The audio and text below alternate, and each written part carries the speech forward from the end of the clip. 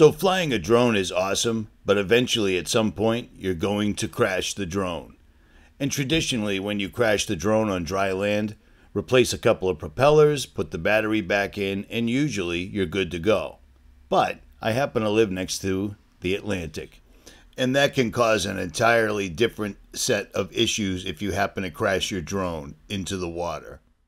But have no fear, because in less than 5 minutes I'm going to show you how you can possibly repair your drone if you dunk it deep into the water or a swamp, like I did, for instance. So I'm out here trying to make a Trek video for my new Trek rail. You know what I mean? Because there was no videos available when I bought it. So I brought my my DJI Mini 3. And I thought a really good shot would be coming over the water up to the bike, which I did. And then, of course, I just had to push it one more time, which ended up the bike landing, the drone landing right there. So I had to climb through all that, all the way around to get the drone.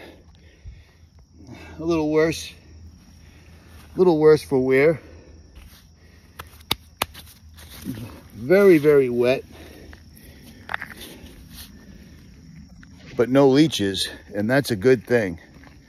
I'll let you know if the Mini 3 still works after this.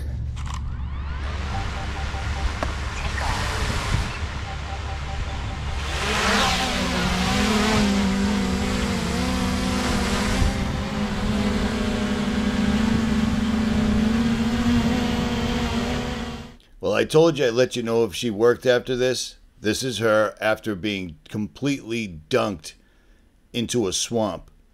It took me about 24 hours, a little bit of stressing because I had just got the drone, but I was able to bring it back to life, and I used the same old trick that everybody's been using for cell phones and tablets over the years.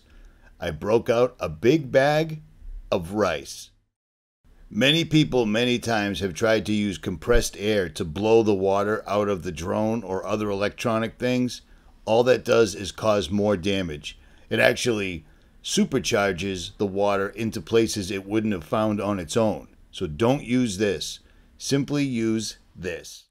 Grab a large Ziploc freezer bag, fill the bottom quarter of it with some white rice, and then simply take the battery and the SD card out of the drone and place the drone into the bag. You don't want to submerge the drone into white rice. Set it up just the way I'm showing right here. That way you don't get rice stuck in every nook and cranny of the drone. That's what you don't want.